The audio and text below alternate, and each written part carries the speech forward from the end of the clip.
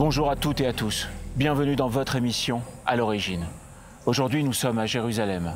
Nous suivons depuis hier soir un groupe formé par l'Institut Rafaël. Nous avons visité de vieux quartiers dans Jérusalem hier soir et nous sommes aujourd'hui en face de la façade de Yad Vashem. Un moment mémorable avec Alain Toledano. Alain Toledano, bonjour. Bonjour Steve. Vous êtes le président de l'Institut Rafaël.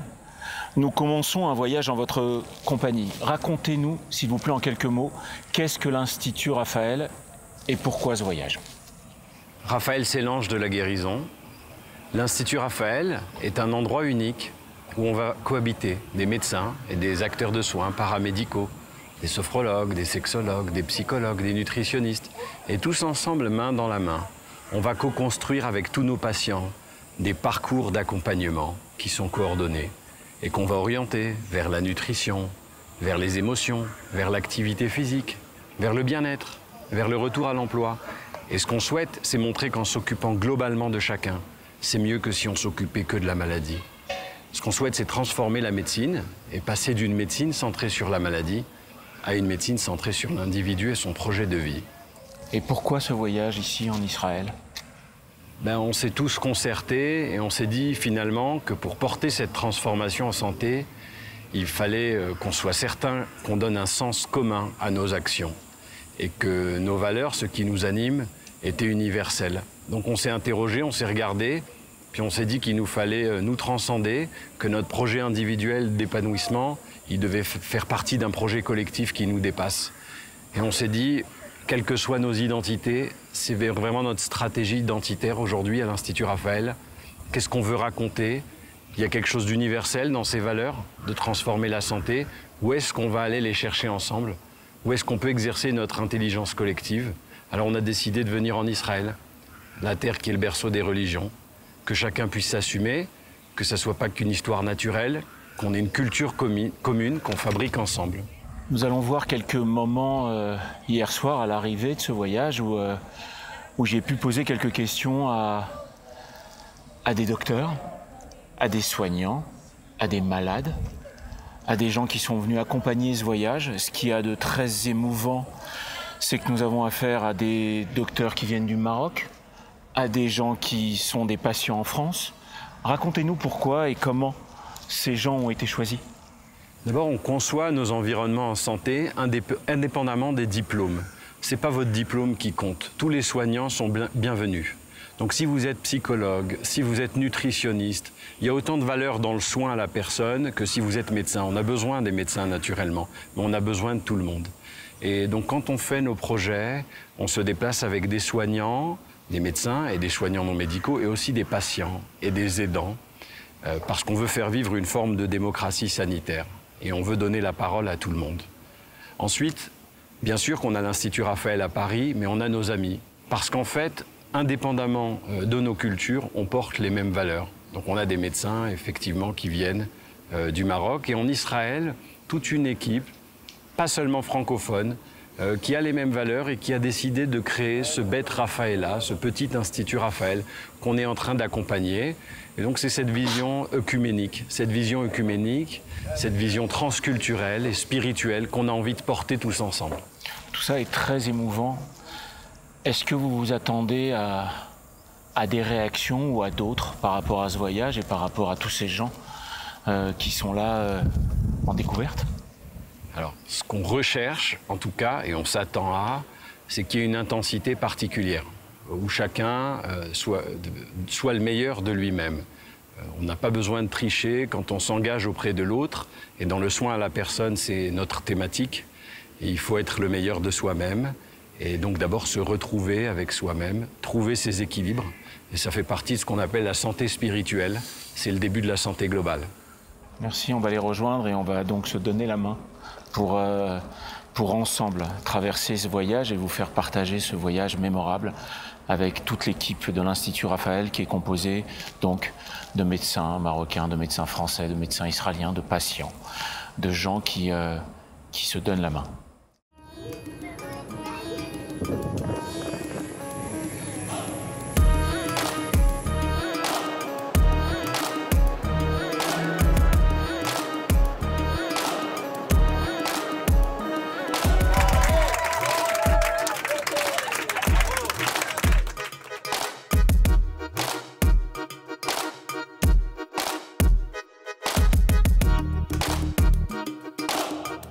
n'a jamais été en Israël, s'il vous plaît, lève la main. Wow, magnifique. Voilà.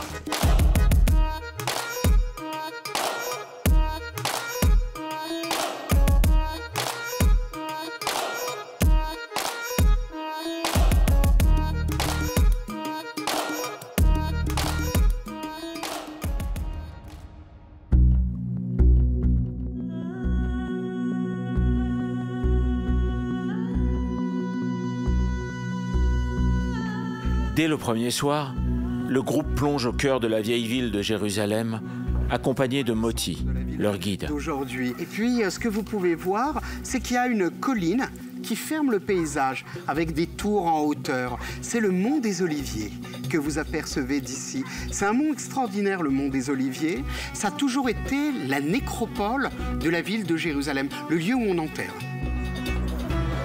Face aux murailles, 4000 ans d'histoire se dressent devant eux.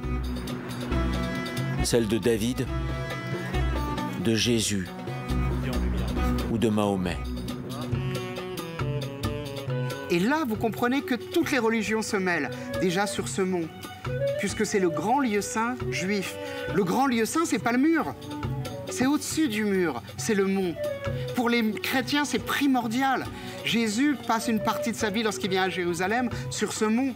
Il est présenté lorsqu'il est enfant, il revient à l'âge de 12 ans, il chasse les marchands du temple. Il appelle ça la maison de son père, cet endroit, le temple de Jérusalem. Et bien sûr, pour les musulmans, troisième lieu saint de l'islam, après la Mecque et après Médine. Donc les trois religions se retrouvent exactement sur le même mont, sur la même colline.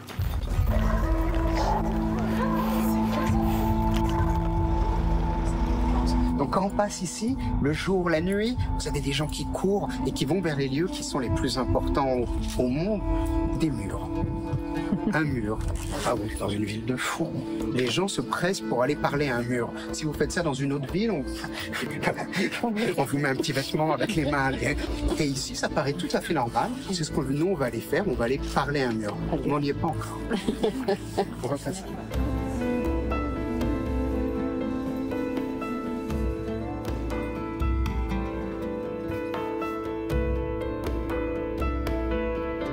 Qu'est-ce que ça évoque pour vous, ce voyage? C'est un vrai moment de bonheur pour tout le monde et puis sur beaucoup de ce que je me rends compte, de beaucoup de toutes les personnes qui sont là, qui découvrent Jérusalem et qui découvrent l'Israël. Mais de découvrir cette ville, je pense que ça doit être vraiment un effet assez incroyable. Dans le dédale des ruelles, ils aperçoivent les sommets des clochers et des minarets de la ville sainte. L'histoire des religions s'entremêle et ne laisse personne indifférent. C'est vrai qu'on a des horizons qui sont tous différents, on vient de cultures différentes, de pays différents et on a des religions qui sont différentes.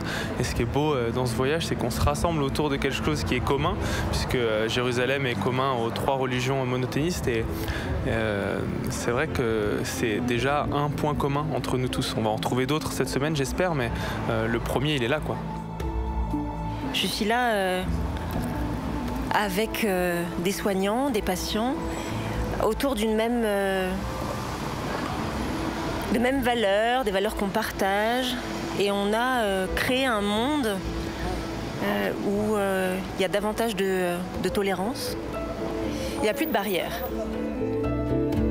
Particulièrement touché pendant cette promenade dans Jérusalem, Gabriel nous raconte son parcours de vie. Moi, c'est la deuxième fois que je viens à Jérusalem. La première fois que je suis venue, j'avais 18 ans. Et j'étais chrétienne, au fond de mon cœur. Voilà, je portais ma petite croix, j'étais très fière de la porter. Et après mon voyage en Israël, il s'est passé quelque chose dans ma vie qui a fait que j'ai voulu connaître Dieu d'une autre manière. 2 ans ont passé après mon voyage et là je me suis dit que je ne pouvais plus attendre et qu'il fallait que je rejoigne le judaïsme. D'autant plus qu'en hébreu, la particularité de la conversion, c'est que ce n'est pas vraiment se retourner, mais c'est s'étrangéiser, c'est la guéroute. Et je crois qu'il y a une grande sagesse à se considérer comme étranger sur une terre qui a vu tant d'histoires Voilà, donc je viens à chaque fois ici en étrangère, c'est à chaque fois une découverte. Et je prie pour que je sois toujours une étrangère quelque part. Tout au bout de cette promenade nocturne, le Kotel, dernier vestige du temple de Jérusalem.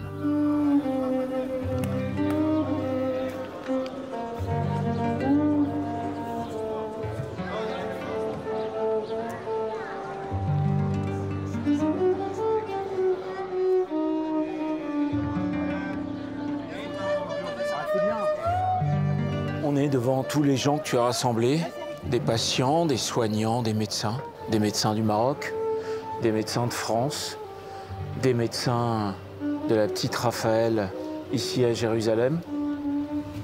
Ça te donne quoi? On a l'impression qu'on se dépasse nous-mêmes.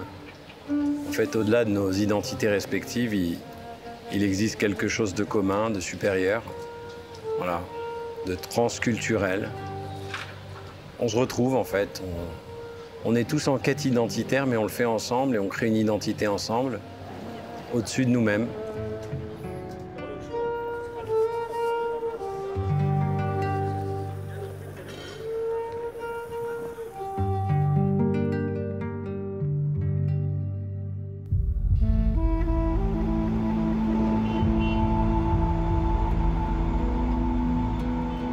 Israël abrite aussi la mémoire juive contemporaine. Sur le mont du souvenir, le musée de Yad Vashem. Au deuxième jour du voyage, le groupe visite ce lieu incontournable. C'est l'histoire qui fonde et assure la pérennité du peuple juif et d'Israël. Mais c'est aussi la tragédie de la Shoah. Il y a des choses qu'on ne peut même pas dire, qu'on ne peut même pas répéter de ce qui s'est passé à Drancy, avec des cas où la police est rentrée et a massacré des bébés et des enfants tout petits. Ils n'avançaient pas assez vite pour partir en déportation. On va continuer dans la salle d'à côté. Au fil du parcours dans le musée et du récit de Moti, les visages se ferment et l'émotion devient envahissante.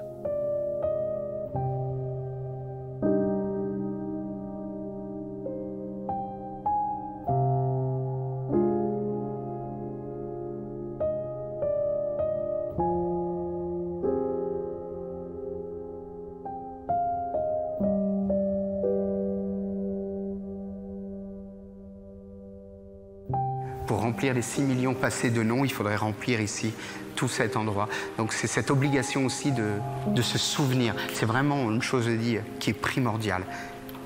Il y a un commandement en hébreu, c'est « iskor ». Iskor, souviens-toi. Je ne dis pas, non, souviens-toi. C'est la chose la plus importante, sans haine.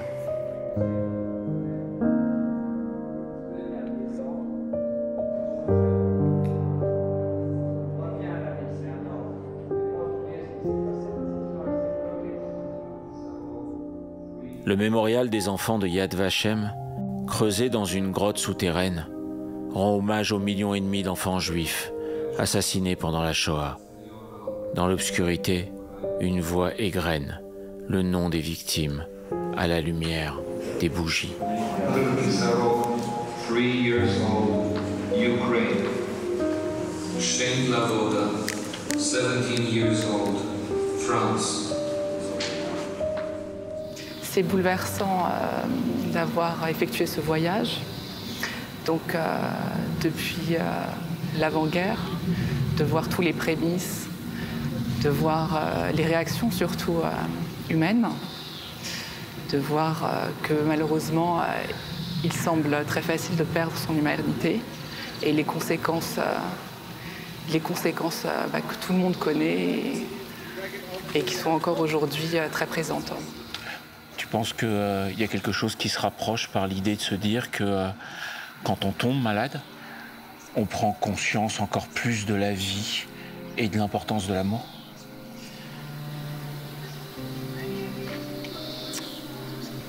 Pour moi, oui. Oui, on en prend conscience, la famille en prend conscience. Et tout ce qui reste dans les moments les plus dramatiques, c'est l'amour.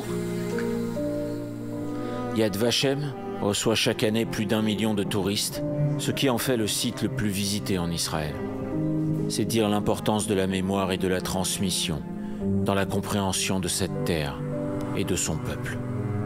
Qu'est-ce que ça vous fait d'être dans un endroit comme ici, à Yad Vashem?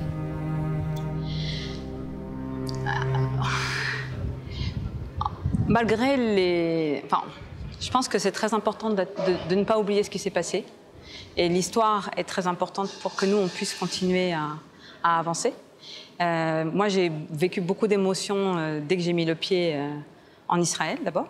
Parce que, de par mon origine, mon histoire, je suis très attachée depuis longtemps à cette terre. Et donc l'émotion, elle existe depuis le moment où j'ai posé le pied ici. Je ne m'attendais pas à Yad Vashem à avoir autant d'émotions. Mais c'est très fort parce que physiquement, ça s'est beaucoup exprimé. La peau hérissée, les douleurs au ventre. Et en fait, c'est un choc, en fait. C'est un véritable choc.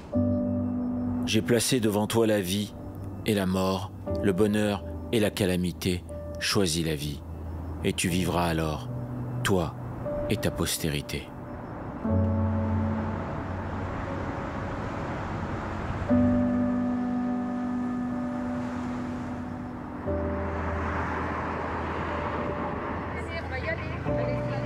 Après cet après-midi chargé en émotions, place aux réjouissances.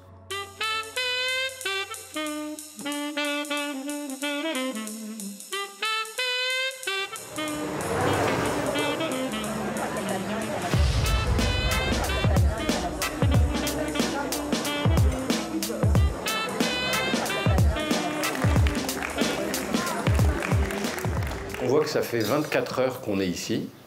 Au bout de 24 heures, ben, les langues se délient. Il y a des ressentis très intenses. Il y a une vie émotionnelle très riche qui s'est déjà opérée. Et on est vraiment disposé à recevoir tout ce qui va se passer ces prochains jours. Donc on prédit quand même un grand séjour. Et on est très rassurés. C'est vrai qu'on a mis du temps à essayer d'imaginer ce voyage. Et enfin, c'est une réalité. Donc on est en train de voyager ensemble. Et moi, ça me rend très fier.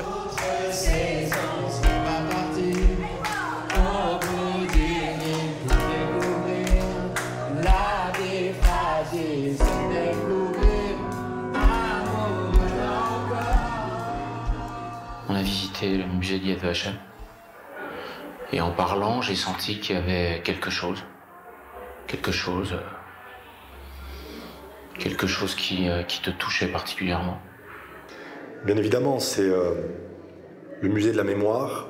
Et la mémoire, c'est super important parce que c'est ce qui nous permet à un moment donné de pouvoir se dire si ça s'est passé, soit ça a été quelque chose de bien, ben, on fait tout pour pouvoir le reproduire, soit ça a été une horreur, donc il faut tout faire pour pouvoir l'éviter. Et dans le travail qui a été le mien, dans celui de ma famille, moi je suis issu d'une famille où il y a une histoire avec le judaïsme, parce qu'on habitait une ville du Maroc qui s'appelle Tingir, qui était aussi peuplée de personnalités de confession juive. Il y avait une magnifique entente, une merveilleuse entente. Et d'ailleurs, mon grand-père, qui a pu venir en France pour ensuite faire venir mon père et ma mère, est venu en France grâce justement à une famille juive avec laquelle il travaillait.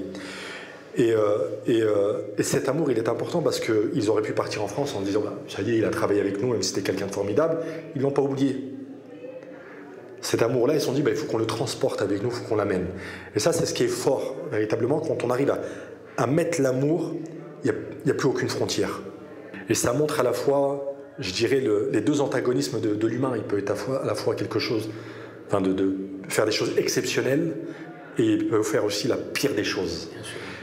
Et ça, c'est important de pouvoir faire passer ce message-là. On a un devoir de responsabilité vis-à-vis de la jeunesse, vis-à-vis de nous-mêmes, parce que ce qui s'est passé quand on traverse ce musée-là, soit on est humain, soit on ne l'est pas. qui peut accepter qu'on puisse regarder des enfants sur un bûcher brûlé? Même si on sait qu'on est persuadé que ça a eu lieu, que ça s'est véritablement passé, on se dit mais c'est impossible, c'est pas possible, ce n'est pas possible. Et malheureusement, ça a eu lieu, et la plus grande difficulté dans tout ça, c'est qu'on se dit ça peut se reproduire. Pour Maud, atteinte de handicap visuel, l'expérience de la visite de Yad Vashem a été particulièrement forte.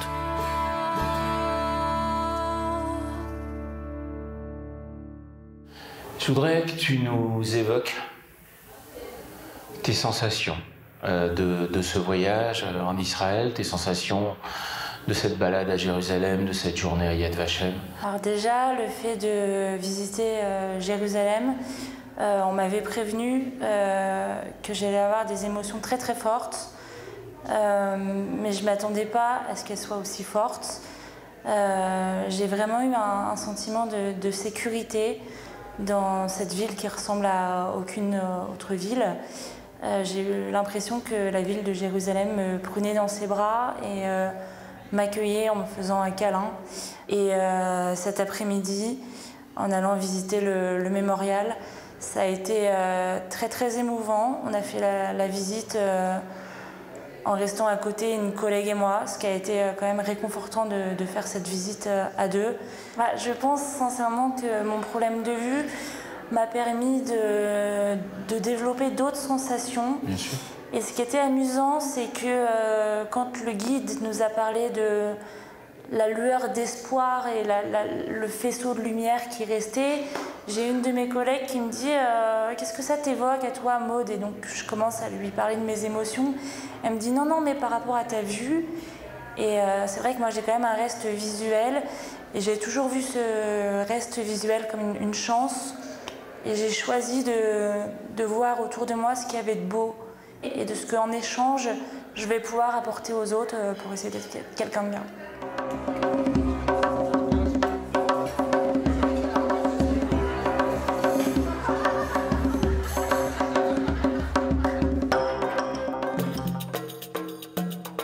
En ce troisième jour, direction le nord du pays. La journée commence par un cours de relaxation au Bnei Zion Medical Center. Cet hôpital, fondé en 1922, adopte la même philosophie que celle de l'Institut Rafaël. Soigner le corps et l'esprit des patients.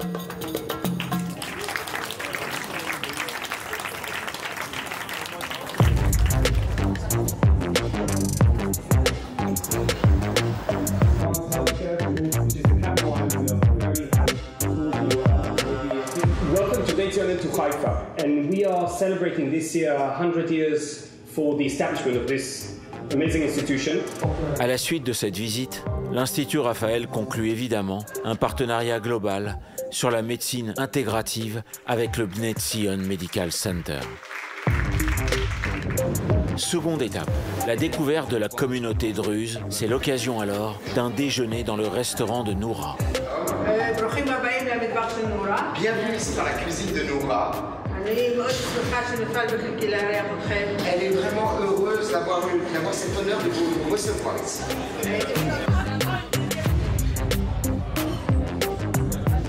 Ici à Rubadénet et le Carmel, qui est un village druze. Il y a 19 000 habitants.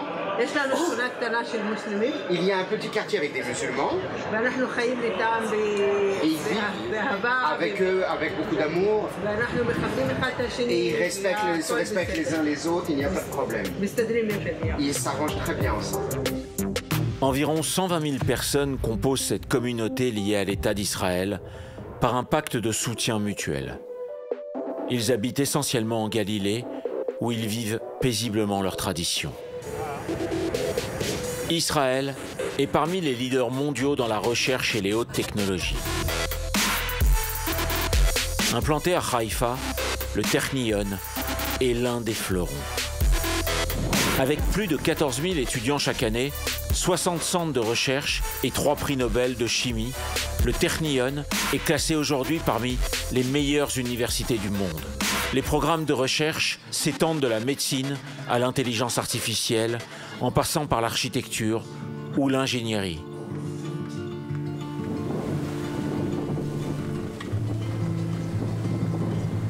Troisième étape de la journée, Césarée. Césarée est une ville côtière fondée au 1er siècle avant notre ère. Ici, je vous rappelle que la ville est construite par le roi Hérode au 1er siècle, la grande période romaine dans la construction. Donc ici, vous vous promenez entre tous les vestiges. Regardez les vestiges romains, byzantins. Nous, là, on va descendre vers le port, qui n'est pas caché, je rappelle. Hérode, roi de Judée, décide de construire une ville pour impressionner les Romains. Il lui donne le nom de leur empereur. Et le roi Hérode transforme ici un petit village de pêcheurs en une ville incroyable. Une ville à l'époque, c'est toute une vie avec les théâtres, avec tout ça, comme je vais vous montrer. Mais surtout, il fait construire un des ports les plus importants sur la Méditerranée.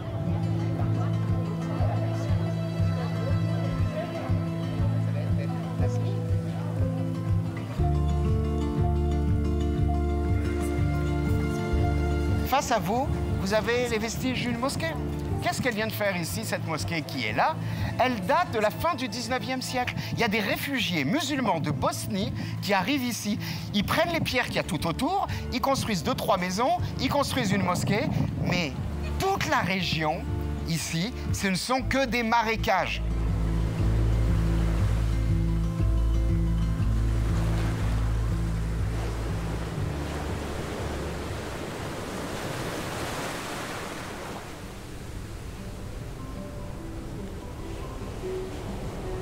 Quatrième jour, aux aurores,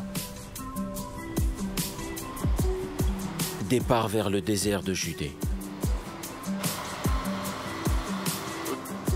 La fatigue physique et émotionnelle se fait ressentir.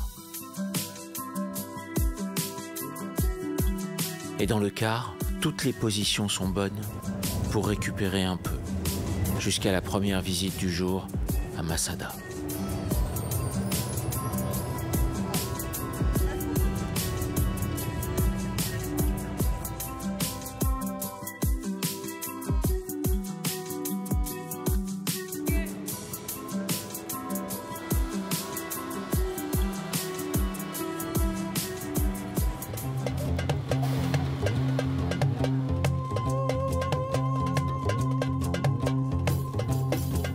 Masada vient de l'hébreu Metsada, qui signifie forteresse. Le site est perché à 450 mètres d'altitude au-dessus de la mer Morte. Et apparemment, l'altitude réveille les esprits.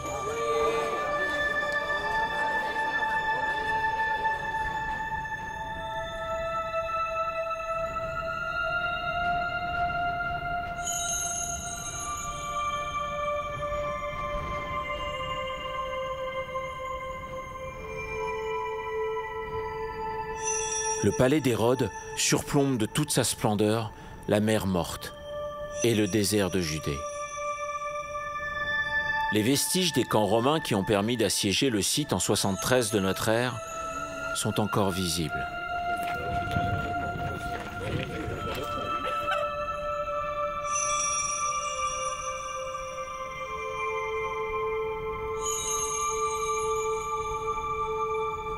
Sous une chaleur écrasante, Moti raconte l'histoire extraordinaire de ce site emblématique pour le peuple juif et Israël.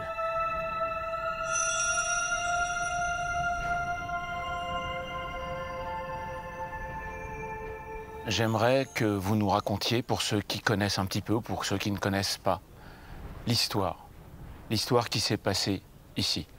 On a Tout d'abord, la période du 1er siècle avant l'ère chrétienne, avec Hérode qui avait construit un palais-forteresse absolument extraordinaire. Mais bien sûr, on parle aussi de la grande révolte juive qui a lieu entre l'an 66 et l'an... Alors là, j'aurais pas une réponse précise. Il y a quelques années, j'aurais dit l'an 73. On pense aujourd'hui peut-être 71 ou 72 de l'ère commune. La révolte, la dernière phase de la révolte juive contre Rome, où toute cette révolte se termine ici à Masada. Et on connaît cette histoire de la 10e légion, la légion Frantesis, qui va se mettre tout autour, faire un siège terrible autour de Masada. Ils vont construire 8 camps romains pour empêcher les Juifs de partir. Et cette révolte menée par un chef, Éléazar Ben Yaïr, qui va se terminer dans un bain de sang, puisque ces gens vont choisir une décision qui est terrible, un suicide collectif, plutôt que se rendre aux Romains. C'est humainement, spirituellement, c'est quand même quelque chose d'incroyable. C'est quelque chose de terrible. À votre avis, puisqu'en plus le suicide, entre guillemets, est interdit dans le judaïsme. Ah, il est complètement interdit. On a des cas où c'est possible. Si on nous oblige à renier notre foi, on doit se suicider. Mais les rabbins vont nous enseigner qu'on peut garder la foi dans son cœur. Si on commet l'inceste, mais même là, les rabbins feront tout au cours des siècles pour nous donner des indications. Surtout, surtout, surtout pas de suicide. Il y a un mot, chaim, c'est la vie. Ça compte plus que tout, plus que n'importe quelle révolte. On doit tout d'abord vivre. Mais ici, ils ont choisi le suicide. Il y a un suicide collectif. Selon les historiens, ou toutes les histoires, ou toutes les visions de cette histoire que vous avez pu entendre, quelle est la vision qui vous paraît la plus probable? C'est une vision de sacrifice pour le peuple d'Israël? C'est une vision d'humanité profonde et de se dire qu'ils allaient se sacrifier pour que cet endroit reste là? Premièrement, ce groupe, il faut les nommer. Ce sont des zélotes, c'est même la branche, j'allais dire, la plus dure, les sicaires. Et ce sont des gens qui vont au bout de leurs convictions, qui sont prêts à mourir avec leur famille.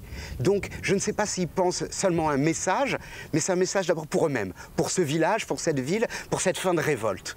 Et puis une fin de révolte, ça ne peut pas être n'importe quoi. Ça, ils le sentent. Je crois qu'ils ont une conscience de dire on va faire quelque chose de grand. C'est stupéfiant, c'est improbable. On mettrait ça dans un film, on se dirait que c'est pas possible, que c'est trop. C'est exagéré, mais on a un problème avec ça. C'est-à-dire que moi j'aime raconter l'histoire de Masada, c'est mon histoire, c'est l'histoire de mon peuple, c'est une page d'héroïsme extraordinaire, mais je suis gêné. Parce qu'ils se suicident, parce qu'ils n'ont pas choisi la vie. Donc moi je ne peux pas vivre sans venir à Masada, sans parler, sans faire vivre Masada. Mais je ne peux pas éduquer mes enfants non plus seulement avec Masada. Il faut éduquer les prochaines générations avec la vie. Et vous pensez que même si là, on a un point de vue fictif et un point de vue qu'on ne peut pas contrecarrer ni dédaigner, que ça s'est vraiment passé comme ça? Oui.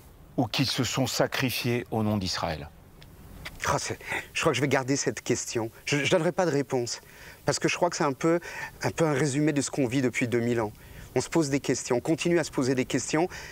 Parce que quand on arrive ici, on est là et on regarde et on se dit que les générations avant nous, ils ont été remplis de courage, ils ont été remplis de volonté pour qu'on puisse avoir ça.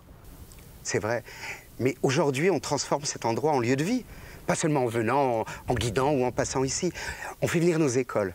On fait venir nos collégiens. J'ai vu tout à l'heure des étudiants, des gens de l'armée. C'est un peu comme Yad Vashem, c'est-à-dire que c'est des endroits très, très, très, très, très symboliques de la terre d'Israël. Très puissant. Si vous me permettez, je vais même le relier avec Yad Vashem. Pendant la révolte du ghetto de Varsovie, il y avait des Juifs qui se sont suicidés avec un cri, juste le dernier cri avant de mourir, Metsada, Masada.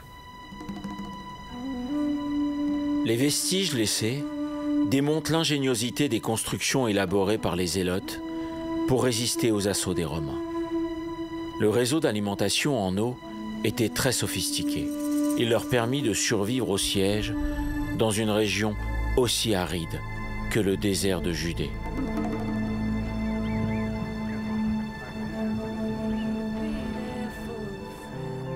Tu es venu ici avec ta fille, oui, dans un voyage avec l'Institut Raphaël. C'est quoi ton rôle dans l'Institut Raphaël? J'ai envie de dire, j'en bénéficie parce que j'ai été patiente. J'ai été suivie par le docteur Toledano et il m'a inscrite donc, dans le parcours de soins de l'Institut, où j'ai été tout de suite prise en charge pour faire un bilan et voir un petit peu mes besoins et puis ce que je pouvais faire aussi dans le laps de temps que durait mon traitement. C'est quoi ta sensation sur le judaïsme aujourd'hui, après ces quelques jours, sur le peuple juif, sur l'histoire de Masada? Mes sensations, vraiment, elles sont très très fortes et extrêmement émouvantes en fait. J'ai vraiment pas pu retenir mes larmes à plusieurs reprises. Et ça me rattache à mes origines paternelles aussi, donc je pense beaucoup, moi, à mon père qui n'est plus de ce monde et avec qui j'aurais vraiment aimé faire ce voyage aussi, ou un voyage du même genre. Et puis... sur le judaïsme? Sur le judaïsme en général, sur les traditions, je pense qu'elles ont été extrêmement fécondes et que sans ça, le monde serait pas ce qu'il est aujourd'hui.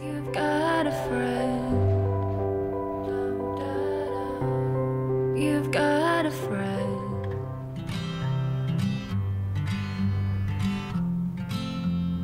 Depuis le haut de cette forteresse, le groupe se dirige vers le point le plus bas de la Terre pour un moment de détente, la mer Morte.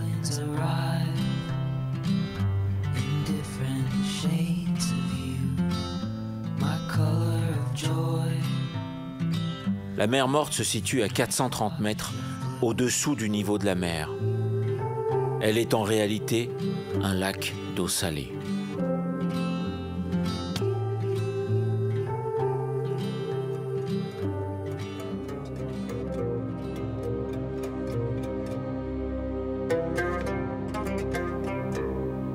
Dernière étape du jour. La visite d'une reconstitution de la tente du patriarche, commun aux 3 religions monothéistes. Abraham.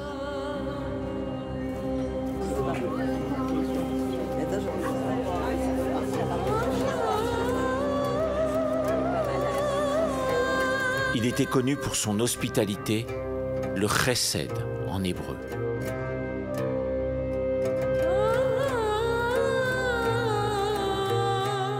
I am grateful that you are here. Thank you. The first thing I want to do is say thank you. Thank you in my name, also my wife's name. You know my wife? No. You came to visit Abraham, right? Yeah. My wife's name is Sarai, right?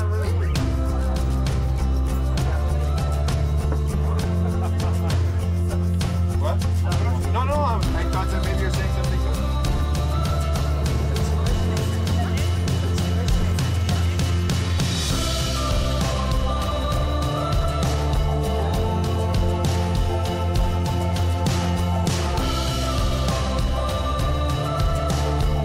Dans la Bible, Abraham sort de sa tente pour accueillir l'étranger. Il ne reste pas assis, il sort de sa tente. Cher Moti, quel est le symbole de son acte, selon vous? C'est un acte humain exceptionnel.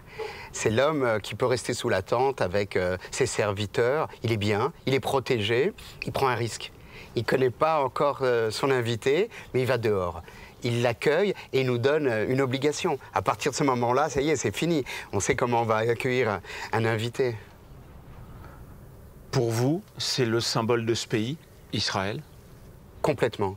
Complètement. C'est-à-dire, je ne sais même pas comment le dire, c'est la base. C'est-à-dire que si notre pays n'est pas ouvert, on n'est rien. Ça vient de nos sources.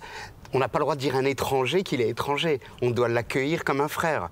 Et ça, c'est depuis Abraham jusqu'à Herzl, qui écrit exactement la même chose. On n'appellera jamais quelqu'un dans ce pays étranger.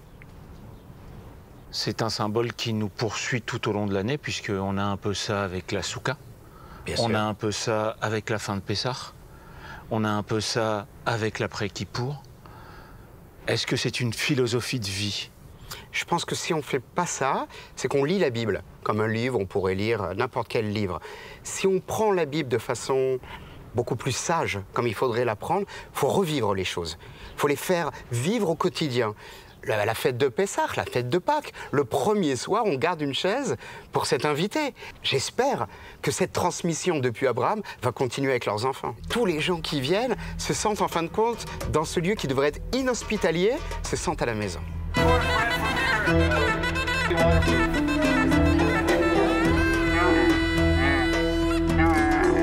Alain, nous sommes à quelques heures du Shabbat, dans un endroit incroyable, au plein milieu du désert de Judée, au-dessus de la mer Morte.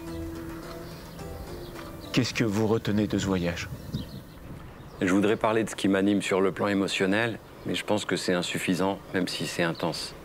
Parce qu'au-delà des émotions qu'on est venu chercher, on a rencontré sur le chemin beaucoup d'autres choses. On a rencontré notamment un vivre ensemble, une fraternité, une expérience à laquelle on ne s'attendait pas. Au début, pour nous, pour l'Institut Rafaël, ça devait être une étape. On devait penser à des valeurs qui soient universelles, qui ne soient pas que des valeurs d'un système de santé français. Donc avec les amis marocains, avec les amis israéliens, on est ensemble convergés, on a découvert. Et puis au final, on a découvert bien plus. Je voudrais savoir, quel est le moment le plus intense pour vous? Quel a été le moment le plus intense? Un moment comme ça, qui sort. Moi, je dirais que c'est le mémorial de Yad Vashem. Voilà, c'est là où il y a eu un grand moment d'introspection et chacun a pu être sauvé par l'autre, le regard de l'autre, la présence de l'autre. Chacun a pu se rencontrer et être sauvé par l'autre. Et je pense que cette expérience est celle que l'on doit faire lorsqu'on a envie de se rapprocher d'autrui. Et quand on est soignant aujourd'hui, on a besoin de donner un sens à son action, vivre ses expériences intérieures pour gagner en expertise. Et puis finalement, chacun a commencé à s'ouvrir, à se faire confiance. On a vu des patients, des soignants de tout horizon qui ont commencé à créer des relations amicales. Alors pourquoi Yad Vashem? Parce qu'on a vu des yeux imbibés de larmes, parce qu'on a vu le conflit de civilisation et que la terre d'Israël était finalement l'émanation ouverte à tous, d'une autre manière d'entrevoir l'humanité et la civilisation. Est-ce que finalement, en vous suivant pendant quelques jours, on se rend compte que votre travail même, l'essence de votre travail, les personnes à qui vous avez demandé de venir, c'est que de la fraternité et de l'humanité, votre travail? C'est un peu à l'image de ce pays et des lieux qu'on a visités, non? Exactement. Toute l'histoire, c'est de positionner autrement qu'autour de soi-même. Et finalement saisir ce qu'il y a de commun dans nos cultures, donc une espèce de transculturalité. Aller travailler sur son esprit, sur la spiritualité. Et aller donc ancrer ces valeurs humaines et ces valeurs de soignants, pour qu'ensemble, on donne un sens collectif, commun, qui va nous permettre d'accomplir de grandes choses, et notamment une transformation de notre modèle en santé, en acceptant qui on est, en nous acceptant nous-mêmes, en acceptant nos différences, et même mieux, en allant chercher la différence de l'autre. Être soi, plus que jamais. Oui. À une époque où la société, elle essaye de gommer les différences et de standardiser, on va prôner la personnalisation, la singularité, le fait d'être soi-même. Et on peut très bien réussir une aventure collective en étant soi-même épanoui.